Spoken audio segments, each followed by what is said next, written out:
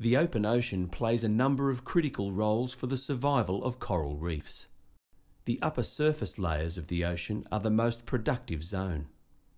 Here, sunlight fuels the photosynthesis of microscopic plants, called phytoplankton, which are consumed by tiny planktonic animals called zooplankton. Currents sweep the tiny creatures onto the coral reef, where they are snapped up by the reef's multitude of planktivores. Many reef creatures start their own lives as part of the open ocean's planktonic community.